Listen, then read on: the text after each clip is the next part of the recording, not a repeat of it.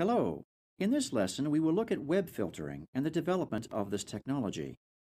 During the early days of the Internet, there were little or no restrictions on what websites you could visit. This was fine and dandy. But unfortunately, some of those sites had malware that could infect the browsing computer, or sometimes a website contained content that others objected to. This can be controversial, but these two reasons, security and objectionable content, formed the impetus for the development of web filtering technology.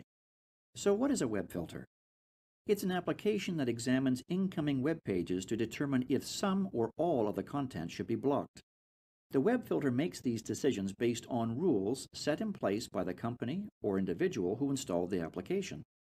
There is a corresponding interface that allows you to configure the rules and determine what gets blocked and what gets through.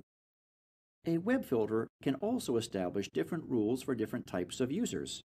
For example, at home, a parent may want to enforce stricter rules on children than adolescents and adults. In the United States, libraries were the first to install web filters on their publicly accessible computers in response to community pressure.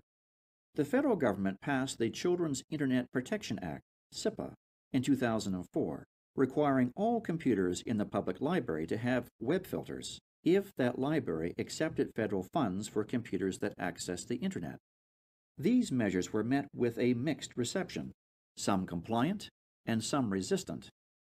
As web filtering spread from libraries to schools, some argued that censoring information, no matter how nefarious or salacious, countered the mission of libraries and education.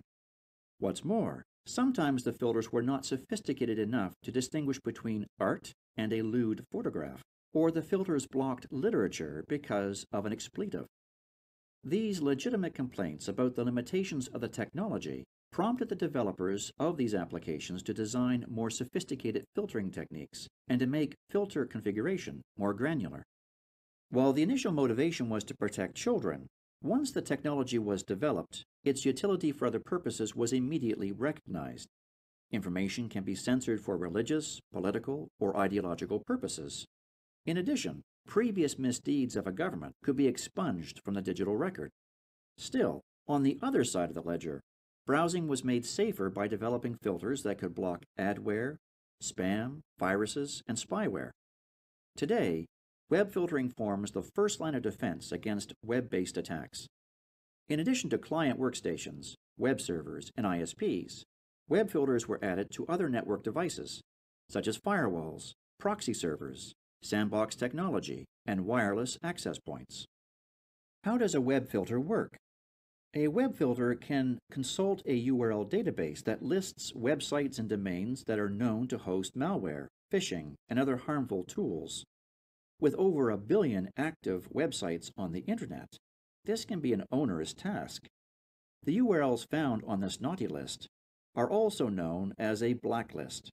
There can also be a whitelist, which is a sanctioned list of URLs.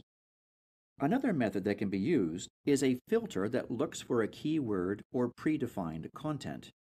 As noted earlier, the problem with this method is the number of false positives, that is, it can inadvertently block legitimate content, such as art. Machine learning may overcome this deficiency. Other types of web filters, such as the Google search engine, use machine learning to help you find what you're looking for. Like for all other network security devices, machine learning is the next step in building more effective web filters. Fortinet has integrated web filters into a number of its products, for example, FortiClient, FortiGate, and to wireless access points, FortiAP. Thank you for your time, and please remember to take the quiz that follows this lesson.